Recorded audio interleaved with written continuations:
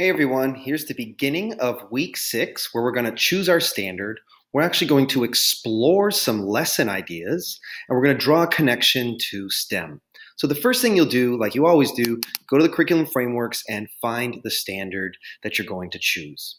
And then what you're going to do is you're going to look through all of these resources and try to find a lesson or a learning activity or some type of learning experience that is connected to your chosen standard.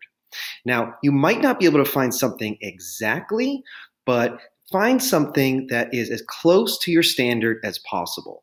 Now, I really do think you can find something that is exactly the standard, but if you can't, like I said, find something that is closely related to it.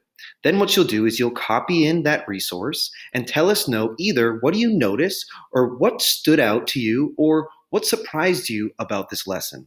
And then let us know how this lesson connects the different disciplines of science, technology, engineering, math, and or the arts. If you could just reply to at least one other person's post and let them know what you noticed and what you wondered. Okay, have fun choosing your standard and then finding some neat resources out there that are connected to your standard. All right, thanks.